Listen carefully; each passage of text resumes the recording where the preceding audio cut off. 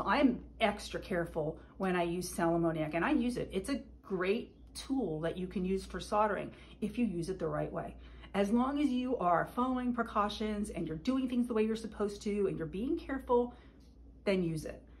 Accidental release measures, personal protections and equipment. It says use personal protective equipment, avoid dust formation, avoid breathing vapors, dust, mist, or gas.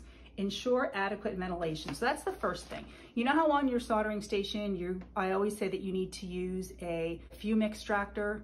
You need some type of a fan. Actually, a fan's not really good. People say, well, you can work with a fan. You can work with a fan, but what does a fan do? It's just blowing things around. It's not absorbing them.